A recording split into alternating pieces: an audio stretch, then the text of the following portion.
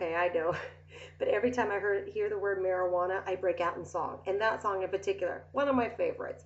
I am fascinated by the world of pot. I love to watch documentaries on it. I like to talk about it. I like to hear about it.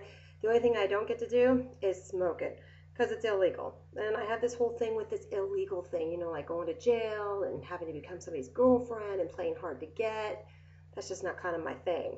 And besides that, wouldn't it be so nice? I was so bummed when Proposition 19 did not pass here in California. I was really hoping because when the kids come home from school and then you start doing homework and you're cooking dinner and everything, wouldn't it be nice if you could just go and you wouldn't care? And the thing is I have asthma, but you don't have to smoke because guess what? Apparently it comes in a lollipop. And then I was thinking, I could be like that owl from the Tootsie Pop commercials. Remember them? How many licks does it take to get to the center of a Tootsie Pop? Anyway, I digress. The whole point is I learned something new about pot, and this is totally fascinating. You can make a bong out of a lemon. Yep, and no, I'm not going to show you how because that would just be wrong and it's illegal. But I will tell you this. I was close enough to learn how, but far enough away, I'm still going to pass a drug test.